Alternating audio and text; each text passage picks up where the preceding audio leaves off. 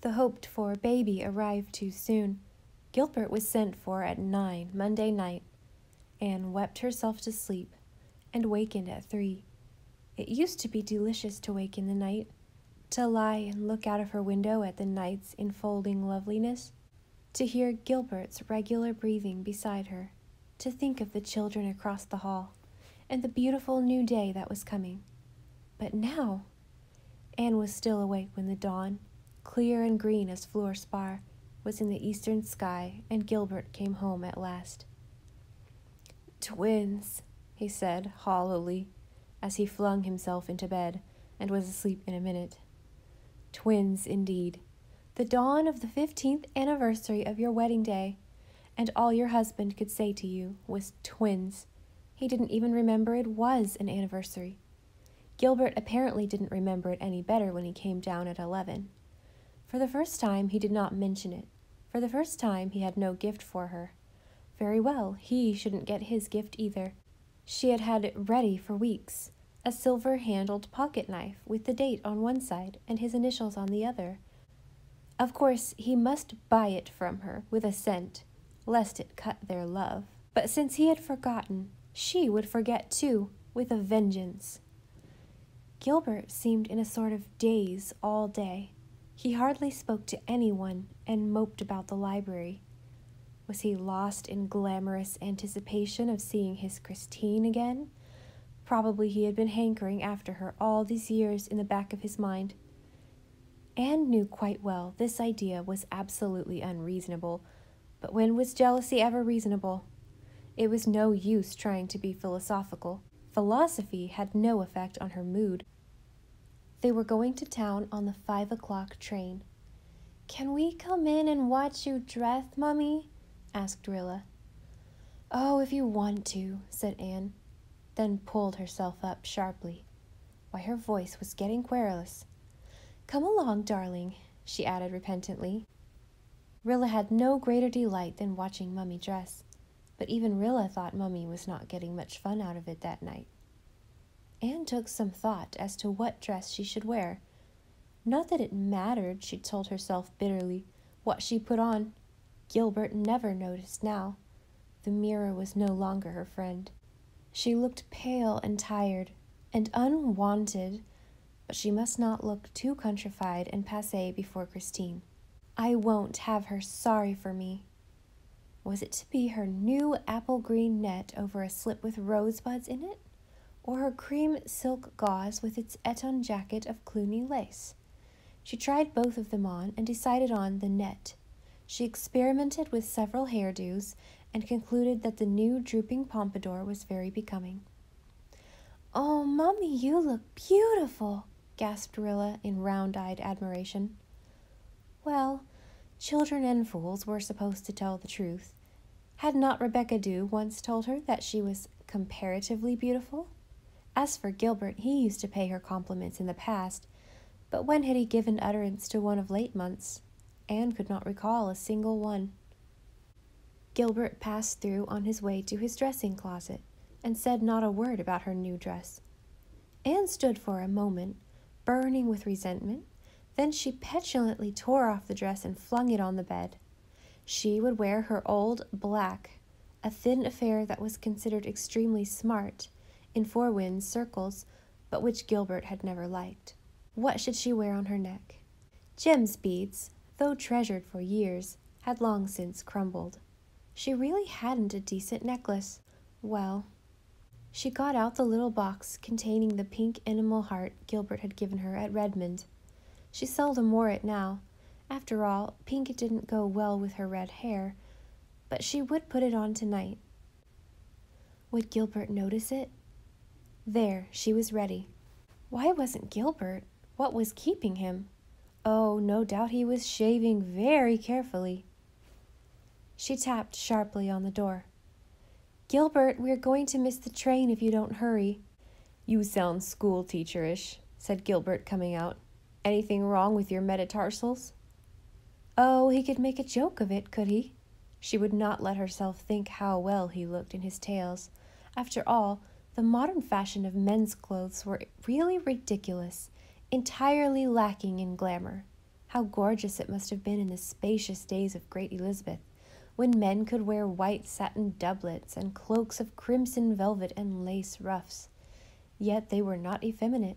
They were the most wonderful and adventurous men the world had ever seen. "Well, come along if you're in such a hurry," said Gilbert absently. He was always absent now when he spoke to her. She was just a part of the furniture. Yes, just a piece of furniture. Jem drove them to the station. Susan and Miss Cornelia, who had come up to ask Susan if they could depend on her as usual for scalloped potatoes for the church supper, looked after them admiringly. "Anne is holding her own," said Miss Cornelia. "She is," agreed Susan, "though I have sometimes thought these past few weeks that her liver needed stirring up a bit. But she keeps her looks, and the doctor has got the same nice flat stomach he always had." "An ideal couple," said Miss Cornelia.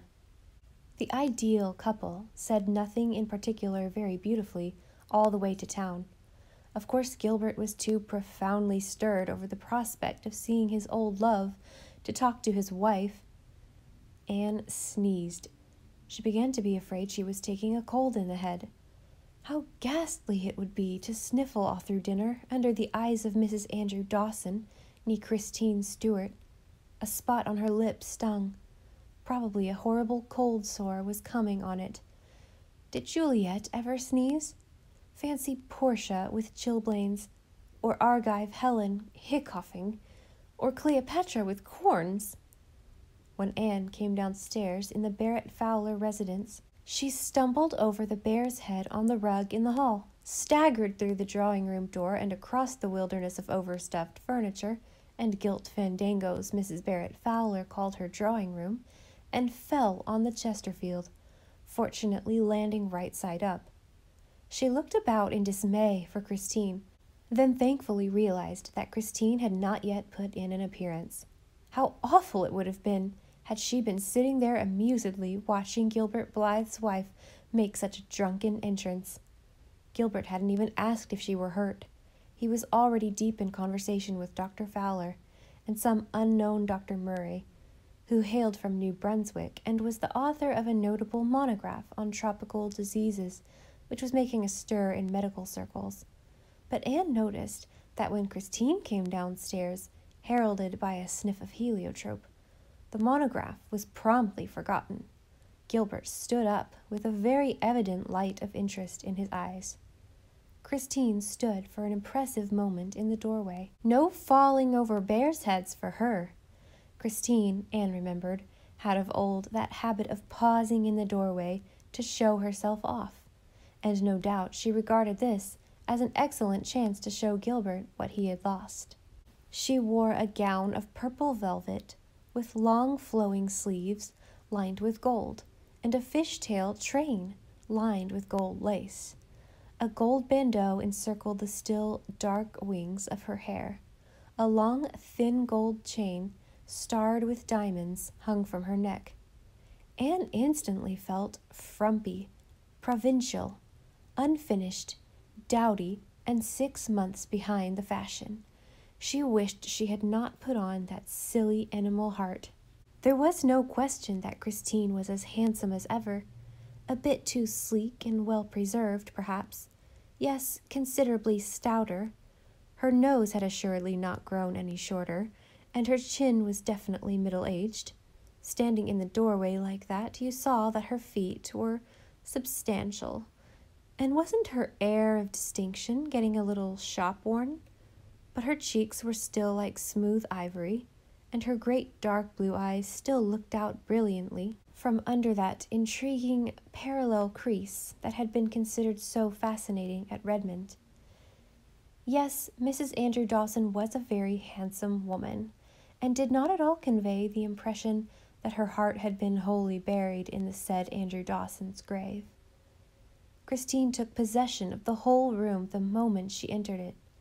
Anne felt as if she were not in the picture at all, but she sat up erectly.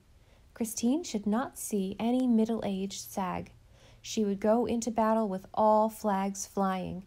Her gray eyes turned exceedingly green, and a faint flush colored her oval cheek. Remember, you have a nose." Dr. Murray, who had not noticed her particularly before, thought in some surprise that Blythe had a very uncommon-looking wife. That posturing Mrs. Dawson looked positively commonplace beside her. "Why, Gilbert Blythe, you're as handsome as ever," Christine was saying archly. Christine Arch. "It's so nice to find you haven't changed. She talks with that same old drawl. How I always hated that velvet voice of hers."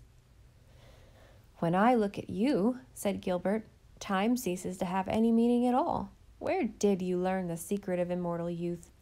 Christine laughed. Isn't her laughter a little tinny? "You could always pay a pretty compliment, Gilbert. You know," with an arch glance around the circle, "Dr. Blythe was an old flame of mine in those days he is pretending to think were of yesterday. And Anne Shirley, you haven't changed as much as I've been told, though I don't think I'd have known you if we just happened to meet on the street. Your hair is a little darker than it used to be, isn't it? Isn't it divine to meet again like this? I was so afraid your lumbago wouldn't let you come." "My lumbago?" "Why, yes, aren't you subject to it? I thought you were." "I must have got things twisted," said Mrs. Fowler apologetically. "Somebody told me you were down with a very severe attack of lumbago." "That is Mrs. Dr. Parker of Lowbridge. I have never had lumbago in my life," said Anne in a flat voice. "How very nice that you haven't got it," said Christine, with something faintly insolent in her tone. "It's such a wretched thing. I have an aunt who is a perfect martyr to it." Her air seemed to relegate Anne to the generation of aunts. Anne managed a smile with her lips, not her eyes. If she could only think of something clever to say. She knew that at 3 o'clock that night she would probably think of a brilliant retort she might have made, but that did not help her now. "They tell me you have 7 children," said Christine, speaking to Anne but looking at Gilbert. "Only 6 living," said Anne, wincing. Even yet, she could never think of little white Joyce without pain. "What a family," said Christine. Instantly, it seemed a disgraceful and absurd thing to have a large family. "You, I think, have none," said Anne. "I never cared for children, you know." Christine shrugged her remarkably fine shoulders, but her voice was a little hard. "I'm afraid I'm not the maternal type. I really never thought that it was woman's sole mission to bring children into an already overcrowded world." They went into dinner then. Gilbert took Christine. Dr. Murray took Mrs. Fowler. And Dr. Fowler, a rotund little man who could not talk to anybody except another doctor, took Anne. Anne felt that the room was rather stifling. There was a mysterious, sickly scent in it.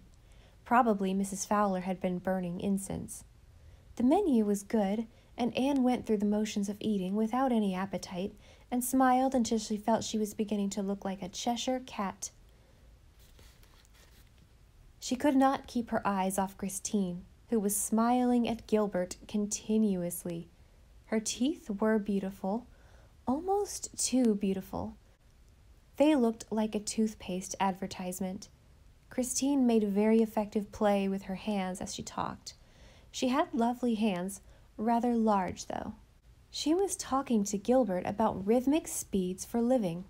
What on earth did she mean? Did she know herself? Then they switched to the passion play. "Have you ever been to Obergammergau?" Christine asked Anne, when she knew perfectly well Anne hadn't.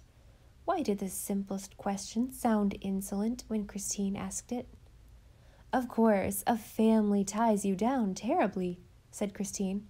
"Oh, whom do you think I saw last month when I was in Halifax? That little friend of yours, the one who married the ugly minister? What was his name?" "Jonas Blake," said Anne. "Philippa Gordon married him, and I never thought he was ugly." "Didn't you? Of course, tastes differ. Well, anyway, I met them. Poor Philippa." Christine's use of poor was very effective. "Why poor?" asked Anne. I think she and Jonas have been very happy." "Happy? My dear, if you could see the place they live in, a wretched little fishing village where it was an excitement if the pigs broke into the garden. I was told that the Jonas man had had a good church in Kingsport and had given it up because he thought it his duty to go to the fishermen who needed him. I have no use for such fanatics. How can you live in such an isolated, out-of-the-way place as this?" I asked Philippa. "Do you know what she said?" Christine threw out her beringed hands expressively. "Perhaps what I would say of Glen St. Mary," said Anne, "that it was the only place in the world to live in." "Fancy you being contented there," smiled Christine, that terrible mouthful of teeth. "Do you really never feel that you want a broader life? You used to be quite ambitious, if I remember aright. Didn't you write some rather clever little things when you were at Redmond? A bit fantastic and whimsical, of course, but still." "I wrote them for the people who still believe in fairyland. There is a surprising lot of them, you know, and they like to get news from that country." "And you've quite given it up?" "Not altogether, but I'm writing living epistles now," said Anne, thinking of Jem and company. Christine stared, not recognizing the quotation. What did Anne Shirley mean? But then, of course, she had been noted at Redmond for her mysterious speeches. She had kept her looks astonishingly, but probably she was one of those women who got married and stopped thinking. Poor Gilbert, she had hooked him before he came to Redmond. He never had the least chance to escape her. "Does anybody ever eat Filipinas now?" asked Dr. Murray, who had just cracked a twin almond. Christine turned to Gilbert. "Do you remember that Filipino we ate once?" she asked. Did a significant look pass between them? "Do you suppose I could forget it?" asked Gilbert. They plunged into a spate of "do you remembers," while Anne stared at the picture of fish and oranges hanging over the sideboard. She had never thought that Gilbert and Christine had had so many memories in common. "Do you remember our picnic up the Arm? Do you remember the night we went to the Negro church? Do you remember the night we went to the masquerade? You were a Spanish lady in a black velvet dress with a lace mantilla and fan." Gilbert apparently remembered them all in detail, but he had forgotten his wedding anniversary. When they went back to the drawing room, Christine glanced out of the window at an eastern sky that was showing pale silver behind the dark poplars.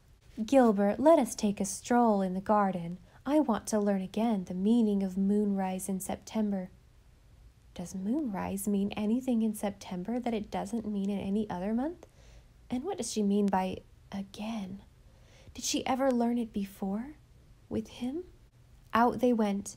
Anne felt that she had been very neatly and sweetly brushed aside. She sat down on a chair that commanded a view of the garden. Though she would not admit even to herself that she selected it for that reason. She could see Christine and Gilbert walking down the path. What were they saying to each other? Christine seemed to be doing most of the talking. Perhaps Gilbert was too dumb with emotion to speak. Was he smiling out there in the moonrise, over memories in which she had no share? She recalled nights she and Gilbert had walked in moonlit gardens of Avonlea. Had he forgotten? Christine was looking up at the sky. Of course she knew she was showing off that fine, full, white throat of hers when she lifted her face like that. Did ever a moon take so long in rising? Other guests were dropping in when they finally came back. There was talk, laughter, music. Christine sang. Very well. She had always been musical. She sang at Gilbert. The dear dead days beyond recall. Gilbert leaned back in an easy chair and was uncommonly silent. Was he looking back wistfully to those dear dead days? Was he picturing what his life would have been if he had married Christine? I've always known what Gilbert was thinking of before. My head is beginning to ache. If we don't get away soon, I'll be throwing up my head and howling. Thank heaven our train leaves early. When Anne came downstairs, Christine was standing in the porch with Gilbert. She reached up and picked a leaf from his shoulder. The gesture was like a caress. Are you really well, Gilbert? You look frightfully tired. I know you're overdoing it." A wave of horror swept over Anne. Gilbert did look tired, frightfully tired, and she hadn't seen it until Christine pointed it out. Never would she forget the humiliation of that moment. "I've been taking Gilbert too much for granted, and blaming him for doing the same thing." Christine turned to her. "It's been so nice to meet you again, Anne. Quite like old times." "Quite," said Anne. "But I've just been telling Gilbert he looked a little tired. You ought to take better care of him, Anne. There was a time, you know, when I really had quite a fancy for this husband of yours. I believe he really was the nicest beau I ever had. But you must forgive me since I didn't take him from you." Anne froze up again. "Perhaps he is pitying himself that you didn't," she said, with a certain queenishness not unknown to Christine in Redmond days, as she stepped into Dr. Fowler's carriage for the drive to the station. "You dear, funny thing," said Christine, with a shrug of her beautiful shoulders. She was looking after them as if something amused her hugely.